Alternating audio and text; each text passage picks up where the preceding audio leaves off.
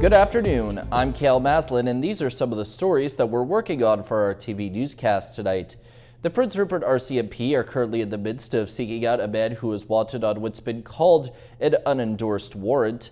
Some predictions have come out from experts saying that BC's record-setting wildfire season this year might end up lasting all the way until the winter months. Some more details about the new contract between BC port workers and their employers were recently revealed publicly for the first time. And certain countries are said to be dealing with a brand new variation of COVID-19, which is said to likely appear in Canada soon if it hasn't already popped up somewhere. Join Brandon Cassidy for these stories and more tonight on CFTK-TV News at 5, 6, and 11.